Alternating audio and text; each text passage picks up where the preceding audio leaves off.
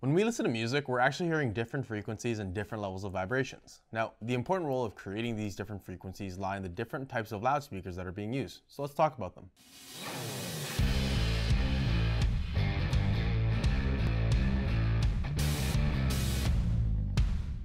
Welcome back to another 2-Minute Tuesday.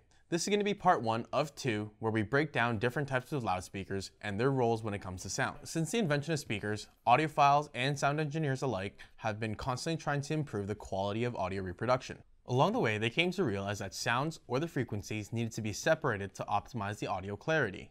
For example, the sounds of dogs barking is significantly different from the sounds of birds chirping.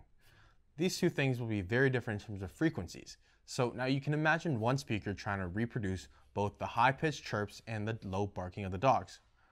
Not that it's impossible, it's just not going to sound amazing. There's going to be some audio distortion which isn't going to sound great. And ironically enough, these two types of speakers are specifically named after this example. Like the tweeter, for example, is in charge of those high frequencies. These frequencies typically include anything from 2,000 Hz to 20,000 Hz. This is generally considered to be the upper limit of human hearing.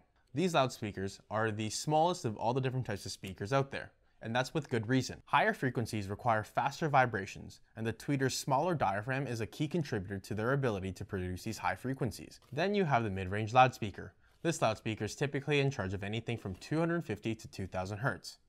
This frequency range commonly contains sounds that the human ear is most familiar with.